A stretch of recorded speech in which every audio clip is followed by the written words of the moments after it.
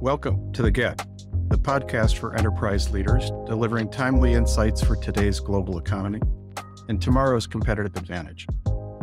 I'm your host, Chris Kane, president of the Center for Global Enterprise. And today, we sit down with two people who have been leaders in U.S.-China relations, one in government and one in business. John Hamre is president and CEO of the Center for Strategic and International Studies in Washington, D.C. He formerly served as the 26th U.S. Deputy Secretary of Defense and is chairman of the Defense Policy Board under 4 Secretaries of Defense. And Sam Palmisano, chairman of the Center for Global Enterprise.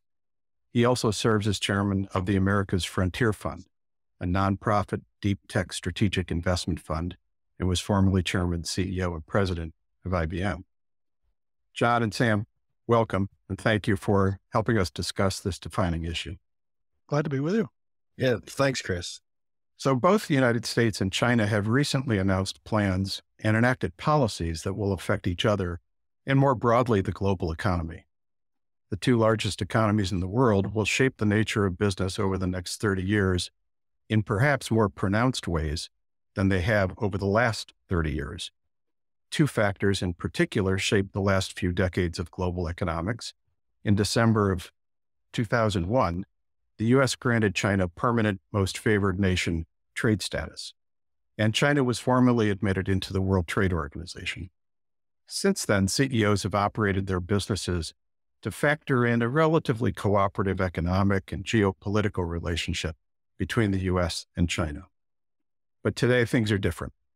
We will discuss how things have changed and what are the factors CEOs need to address as they execute their business over the next few decades. John, perhaps we can start with you. You have served in the U.S. government for many years and in many different capacities. You have directly dealt with many countries at the highest level. You recently wrote about the resurgence of geopolitics over geoeconomics as the organizing force for the years ahead. Can you elaborate on this and what you think it means for CEOs? Thanks, Chris. I wrote that in the context of the Russian invasion of Ukraine. And I do think that it marks a significantly different period in our approach to international relations. Really for the last 30 years, as you noted in the setup for the question, it was basically a fairly politically benign time in global commerce. We invited China to join the WTO. We worked hard to try to pave a way for that. There was a pretty permissive environment. There were some scratchy episodes, but nothing that really fundamentally changed the underlying economics. But the war in Ukraine triggered something quite profoundly new. We decided to weaponize the global financial system. To put swift sanctions, restrictions on Russia. We mobilized the most comprehensive sanctions on economic commerce with Russia. This means we took what people for 30 years considered to be maintaining a public utility, global finance, and we turned it into the weapon that we could use in a war where we didn't want to get involved militarily, but we wanted to affect the outcome. This is a pretty different world. Now, I will say, I think I had personally anticipated in March last year that this would bifurcate the international political order. It did not. And that's largely because China chose not to let it become a divisive point. But I still think geopolitics is going to be a dominant factor. So Sam, given your former and current private sector activities, what do you think this new U.S.-China environment means for CEOs from a business and an investment perspective? Chris, I agree with John. Basically what's happened is whether it's national security or nation's own self-interest, whatever you want to be, has overridden some of the things that were viewed as economically beneficial for all. When the world integrated after World War II, it really did lift millions and millions of people out of poverty. Standards of living are better, life expectancies are lower. So there was a great benefit to that. And that's not being challenged. I think, John, I completely agree with John. The war has exacerbated that and brought some things into focus, but it's been under challenge for the past few years. If you just look at recently at China, and we're talking about China today, I would put on my hat as a CEO. I mean, as you know, in the past 90 days, China has completely flipped their policies. COVID-free has now changed. The pressure on the technology sector innovation is now opening up again. And creditor financing to the property sector is also opened up again. So yes, they're in an economic downturn. Forget the numbers that are public. Nobody believes them anyway, but it's either slow or negative. And then fundamentally, these things have changed. The reason I mentioned that, the question is, what's going to happen next? And as a CEO, you're worried about, because you're making long-term investments. And so you're worried about, is this actually a philosophical change, or are they going to go back to their old ideology? Are they going to go back to the Maoist approach, or they go back to Deng? We'll see. But as a CEO and you're planning, you really can't plan that things are going to return to the way they were, let's say 6 or 7 years ago, given what's happened recently. And now they're pivot now, but that means overnight they could pivot again. So I guess my only point is, you need a plan B. You need to have a business as usual plan, and maybe you assume the next couple of years are fine as far as being able to invest and get returns in China. But you also need a plan to protect your assets, assuming this thing reverses itself again. Well, that's the title of our session today, which is looking ahead at U.S.-China relations and factors shaping CEO decisions. Sam, you're certainly right on point, given the scope of what we want to talk about today. John, from a government perspective, if the pivots that Sam just described by President Xi, do you anticipate that this will continue to be kind of a dynamic policy approach by Xi, or do you think this is a temporary let up without necessarily a fundamental shift on his part? We don't know that. I don't think there's a view on that. He held very firmly to his COVID policy, as well as to the more restrictive policies that were choking off the real estate sector, pretty firmly up until one weekend, and then bam, it changed. Now, one can say that he had gone through the 20th Party Congress and he cemented his power status. And if you believe that's the case, then you say, well, he has the flexibility to move things around. And he was holding a firm line as long as he could until he knocked off all the internal opposition. The other is that he is authentically worried about the health of the economy, and that the decisions that he thought were right were damaging the economy, and he is recalibrating. Now, does that mean he changes his underlying? He's still basically a Marxist. He's a Leninist Marxist. He believes in common ownership of means of production and believes in a central Leninist party that directs the economy. So, is it tactical, or has he made a realistic change? I don't think we really have an agreement on that. I think probably the predominant view is that it's tactical, but I don't think we know.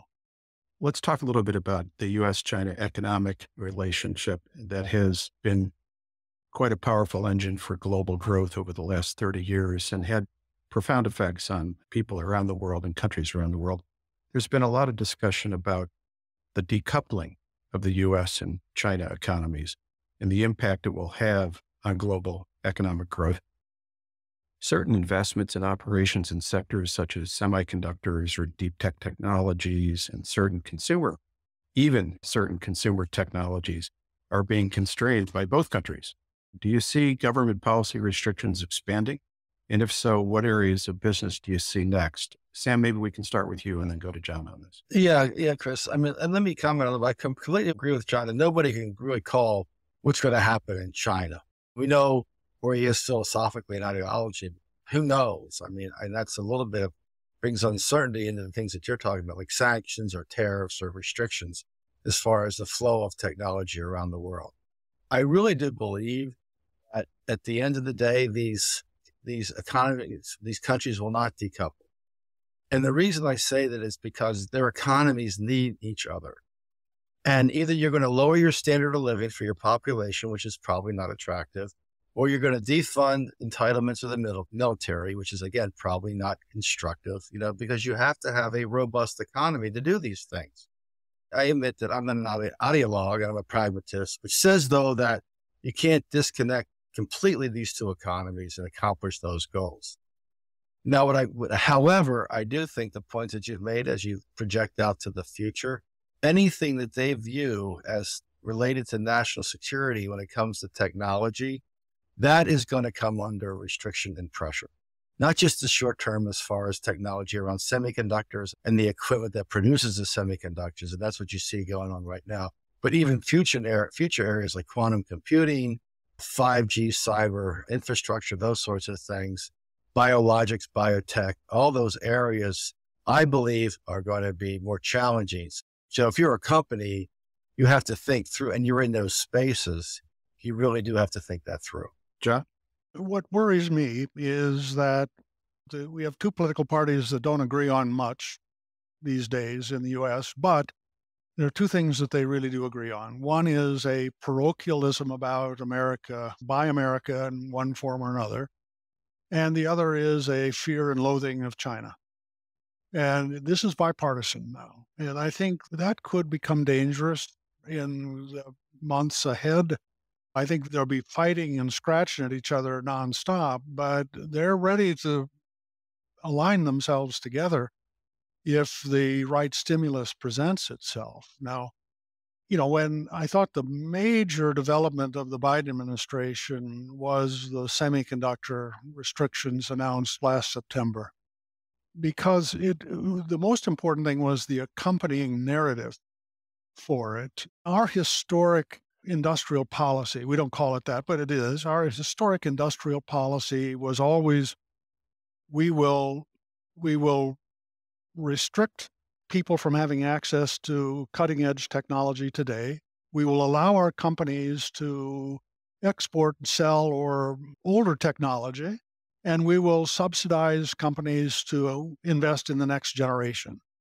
That was our national strategy, and that was coherent because it meant that companies could capitalize on the productive revenue opportunities that came with old technology, use it to invest in new technology. And so there was a logic to the framework. But when Jake Sullivan gave his presentation, he basically said, we're going to try to restrict everything. Now, that's a very problematic shift. And I don't think we really know where it's going yet. I think American semiconductor companies are very nervous about this. I know our foreign partner countries that are in semiconductors are very nervous about this because they continue to want to sell in the China market. And they don't want to give China a protected enclave to develop a competitor. So I think it's unstable. But I think the trend of our macro politics is going to be difficult and challenging. So you and I worked closely together when you were in government. I was at IBM around that very subject matter, which is those technologies that are leading and developed in the United States, and how do we create a market-oriented approach to giving the United States a lead in those technologies without it being captured by adversaries in a global market, which is a perfect tie-in to the next question that I really want to ask you both about. And in many respects, it's both a policy, but also a management question, which is in the previous periods where geopolitics was the organizing force for global business, read that to be the Cold War era. The U.S. government oversaw compliance by U.S. business through a spectrum of export controls. Right. You were just referring to that, John. Today, the global economy and technologies are very different than they were during that period. Right. We have cryptocurrencies, we have pervasive computing, we have digital products and services, we have global supply chains. So should business leaders be expecting a return to detailed export control regulation by the U.S. government and be reinvesting in the operating controls to ensure that they are compliant? Because we were benefited greatly during the period of trade liberalization where export controls were allowed to be loosened up around this very concept of dual use technologies, consumer technologies, et cetera. Are we re-entering a period where the export control environment is tightening and therefore companies are going to have to begin the reinvestment of management processes internally?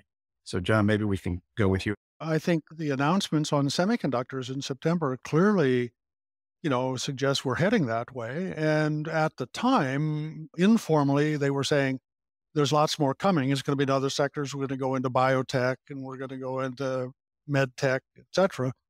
Now, we haven't seen that. And I think the administration has been quietly getting a lot of pushback from the business world and from our allies.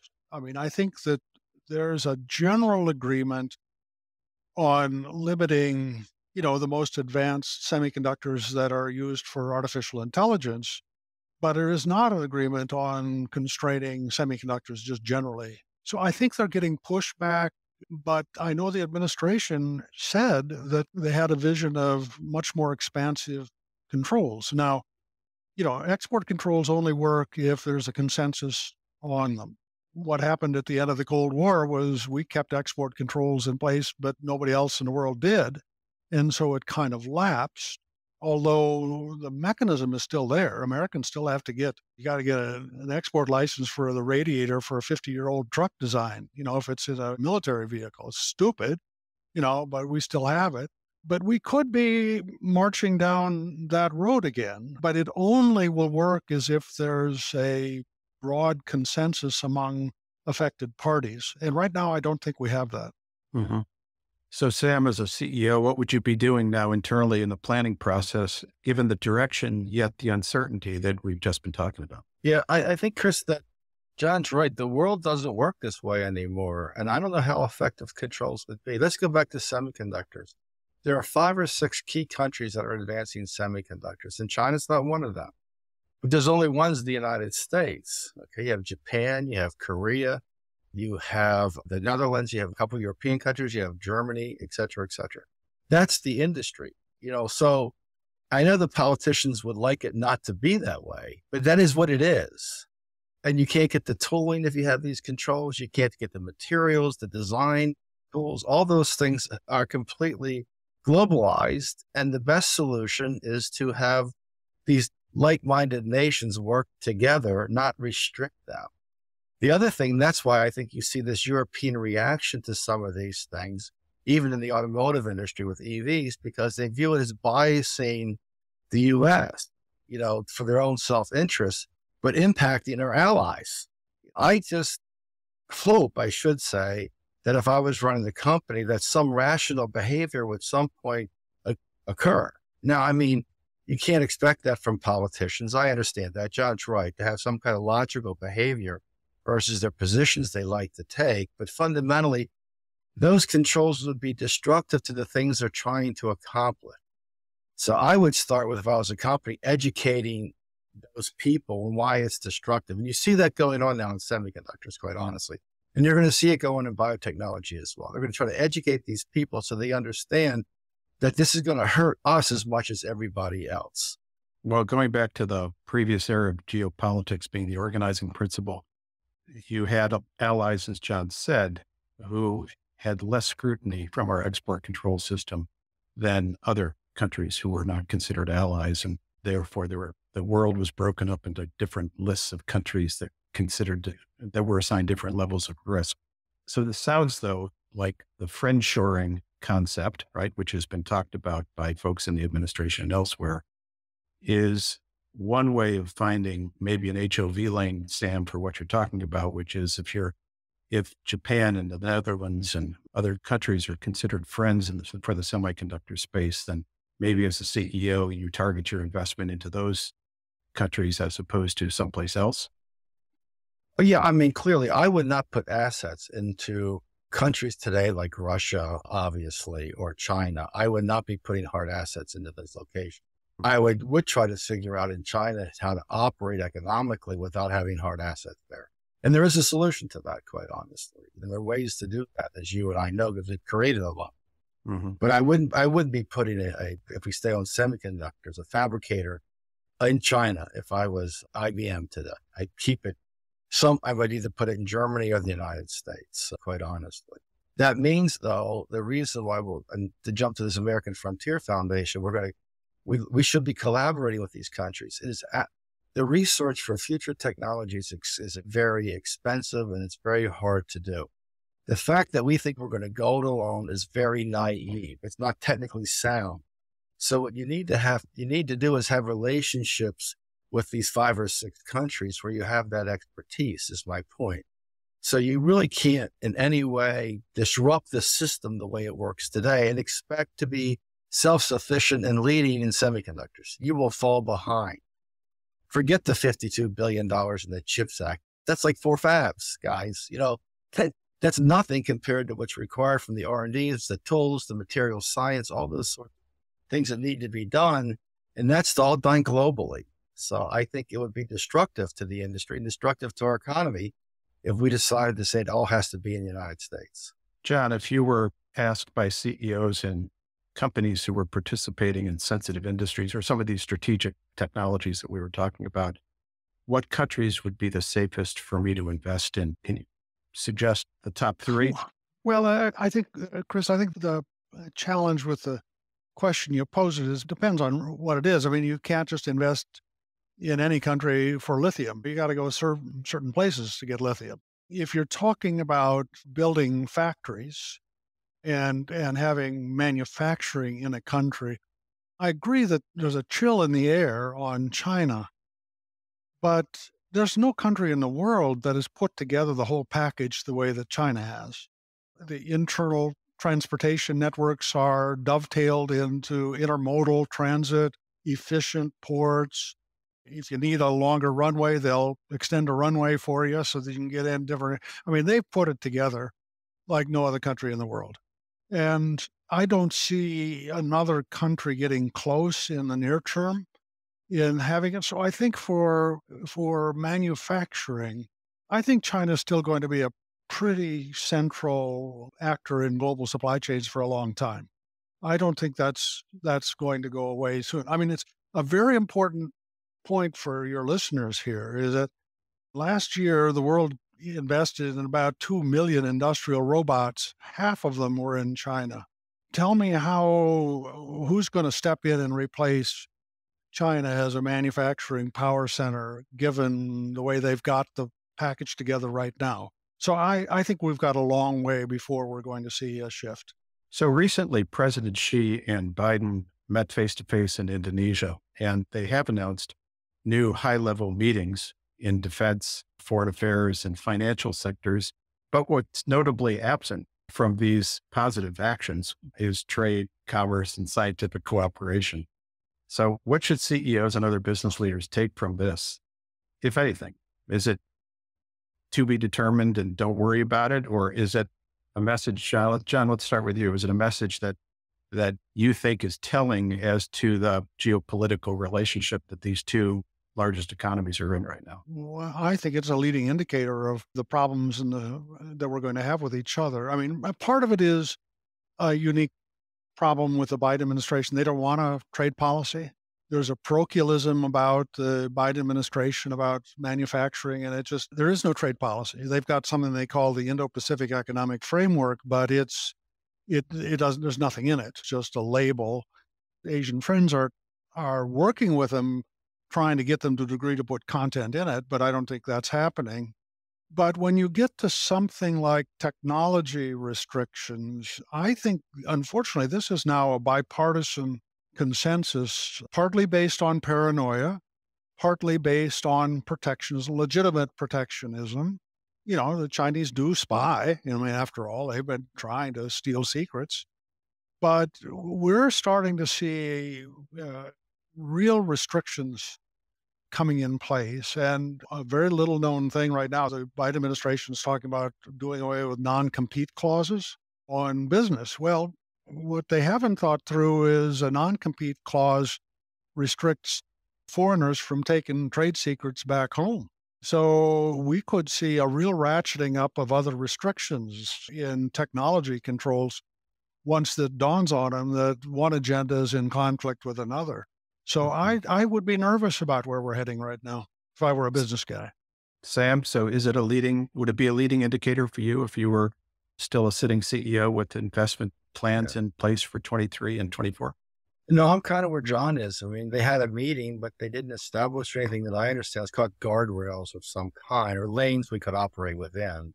I don't know that that's been defined. And so I would just be cautious. I mean, you'd have to watch closely, guys. I mean, you know, as a CEO, especially if you're operating outside your domiciled country, whether that's your European, United States, it doesn't much matter. You need China for business growth, right?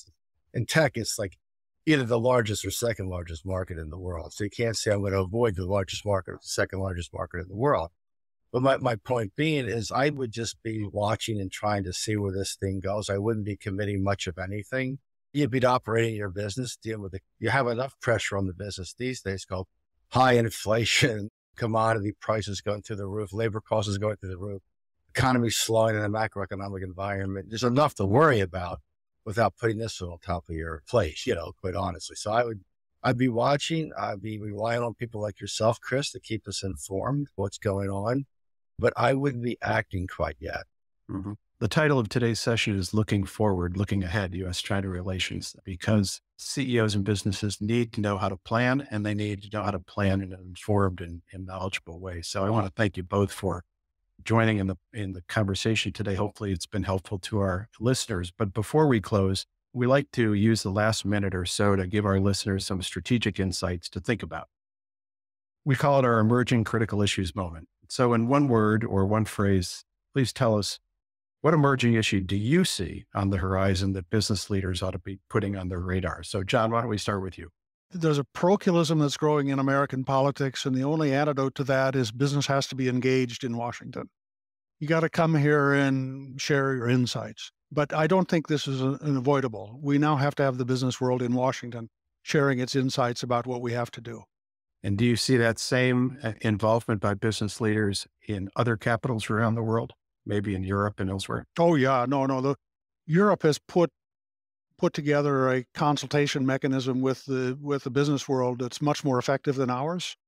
Now, unfortunately, the regulatory environment in Europe is choking off their future. So Europe has decided they're going to manage their future by controlling access to their consumers, not by stimulating an innovative economy. Mm-hmm. And so that's why we're scratching at each other right now. I mean, that's why the Europeans are all pissed off at us over the new green investment stuff that the Biden administration put in, because they don't have it. And so their solution is, we're not going to let American companies sell into our market. Okay, so we're going to have some challenging days, I think, with our allies too. Sam, one thought, one word that CEOs ought to be putting on their radar? I'm going to give you a technology lens versus a geopolitical economic, Chris.